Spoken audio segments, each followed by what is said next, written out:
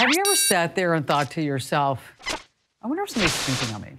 I mean, I wonder if they know exactly the emails that I send, the documents that I create, the pictures that I look at, the websites, where I browse, what I type into Google, every single thing that you do on your computer. Does it ever seem like somebody just knows a little too much about what you're doing? Well, it could be that somebody's actually snooping on your PC or Mac. But how do you know, and what do you do about it? Well, that's this week's DIY security, so let's get started. Number one, you want to look at check recent items, whether you're on a PC or Mac.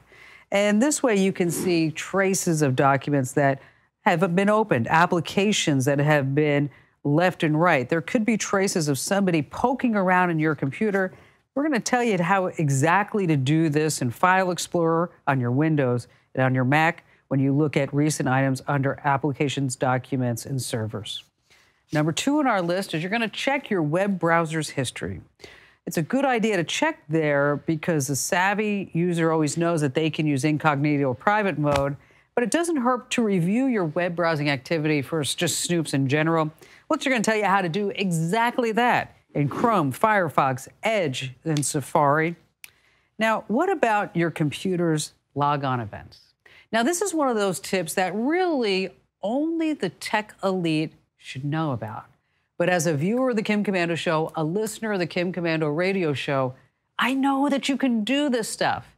So what we did is we gave you the steps to go into the administrative tools. And I want you to be very careful in there. But you're going to click on an item called security, and you're going to look for an event ID column and look for a number 4624 for standard logins, 4672 for admin logins, and 4634 for logoffs.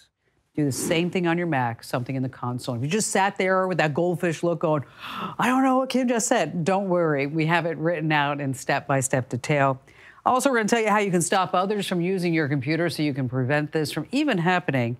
And then later on, how you can detect a keylogger. For step-by-steps on all of this, look no further than the official homepage of the Kim Komando Show. That's, of course, KOMANDO.com. And once you're there, hit that Show Picks button right on the homepage.